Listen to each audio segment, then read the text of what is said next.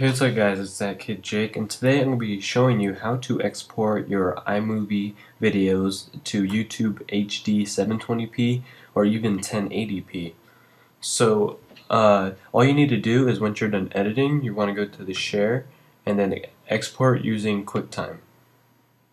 Once you're there, you want to name your project and then where you would like it to be saved, and then make sure it says movie export to movie using QuickTime Movie, and click on options.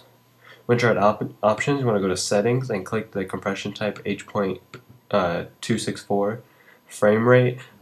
You don't, since I'm using like a screen recording like this, it doesn't really matter, but if you're using like gameplay footage, I would recommend 30 or even 60, and I have frame reordering on.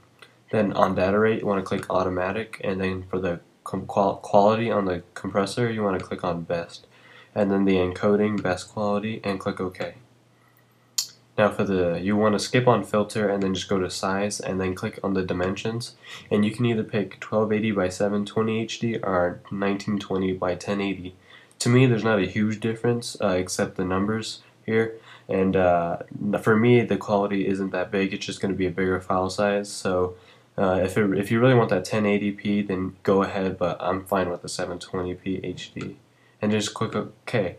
Then you want to go to sound settings and then click render settings the best, and really that's it.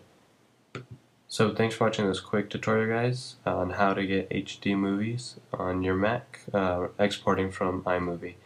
Thanks for watching guys.